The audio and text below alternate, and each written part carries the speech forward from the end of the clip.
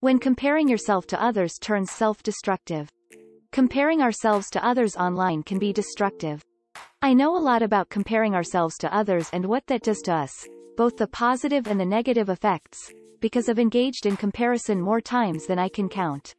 In my therapy training, I learned to expand my awareness of my thoughts and feelings, and through that process, I saw much more clearly when and how comparison has enlivened me, and also where it's made me feel awful, jealous, resentful, and less than. Now, working with professional women to build happier, more rewarding lives and careers, I'm seeing even more clearly how the act of comparing ourselves to others can be motivating, and when it can backfire and become damaging and destructive. As I've talked more about this, some people have said, "No, Kathy, you're wrong. Comparison is always very helpful." Sometimes it is. Yet there are many people around us. You know who they are who obsessively engage in comparison, and it makes them sad, sick and disengaged from life and work. Here's a look at my personal take on how to stop obsessively comparing yourself to others and coming up short. And why you need to. The most important thing to understand is that there is a huge difference in energy and outcome between seeing other people's success and using that vision to inspire you, versus beating yourself up mercilessly because you're not where they are.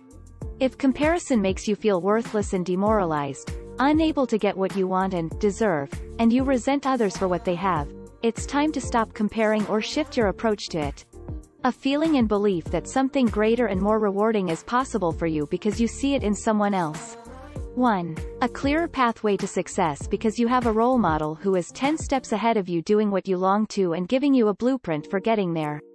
2. More positive growth in you because witnessing someone else's expansion reminds you that you have what it takes to achieve that same outcome or accomplishment, or something greater.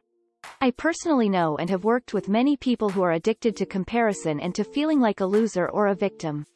They literally spend hours of their time each week on LinkedIn, or other social media platforms looking at what other people have created and achieved, and they feel sick and depressed afterwards. It's critical to remember.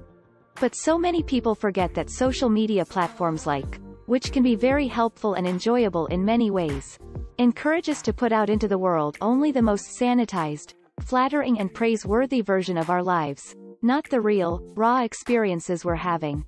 Just ask yourself this. How many selfies have you taken of yourself alone or with others that actually never end up being shared? Hundreds, even thousands, I'd guess, because you censor and judge them so harshly that most never see the light of day. Only the most beautiful and flattering make it. This realization is vitally important because it's a damaging mistake to compare the raw reality of your own life with the highly fictionalized, sanitized and touched-up version of another's. And you never will know. Society trains us to compare ourselves using outer, socially constructed measures of success and worthiness including beauty, age, weight, money, social status, marital status, etc. Understand that there's extreme pressure on us to achieve those measures, but in reality, they're culturally derived ideas that won't necessarily bring you personal joy and fulfillment, given your unique values and wants. Take a look at this powerful, eye-opening TED Talk from Ashton Applewhite on ageism. If you feel continually as if you're less than, ask yourself, how old is this feeling? I'm guessing that for most, the feeling of not good enough began in early childhood, reinforced by authority figures who somehow conveyed that what you did and who you were was not worthy of their unconditional love and positive regard.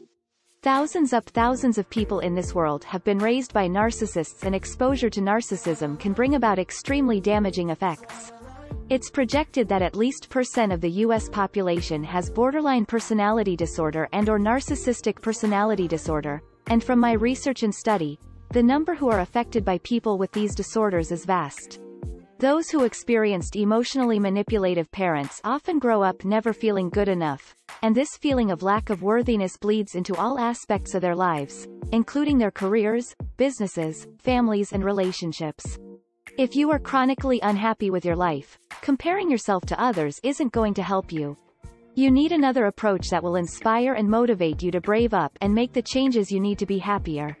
Begin to gain awareness of each harsh, judgmental thought you have of yourself in comparison to others. Start to see more clearly when and how you judge yourself and how hard you are on yourself.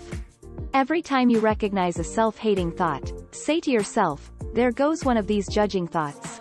Then release it.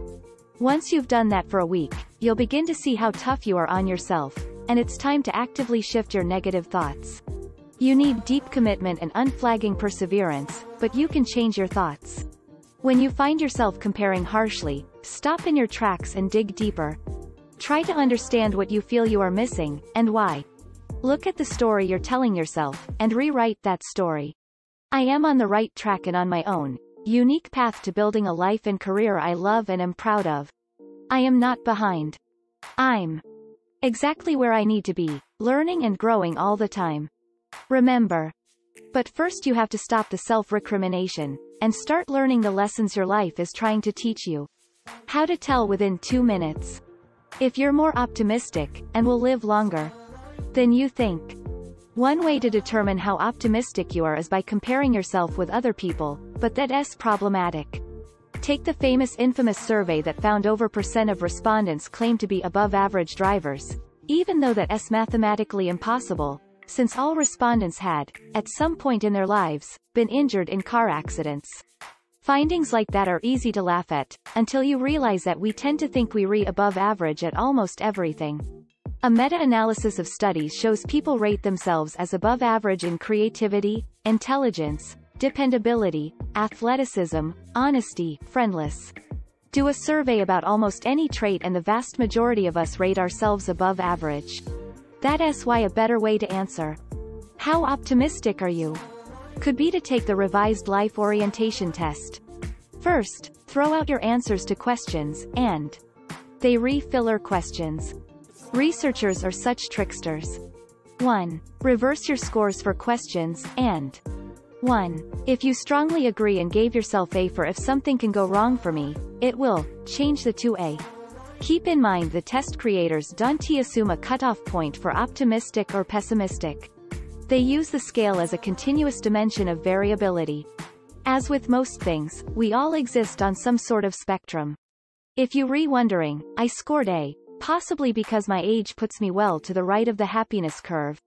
For one thing, your general level of optimism affects your goals. Whether you put time and resources into pursuing a goal, like starting a business, depends on your confidence in achieving that goal. You don't need research to tell you, although such research exists, that you're unlikely to start or stick with a goal if you doubt you'll ever succeed. A global tendency to hold positive expectancies regarding the future is at the core of the concept of optimism. This means that dispositional optimism is likely to impact how hard we strive to achieve goals across a range of life domains.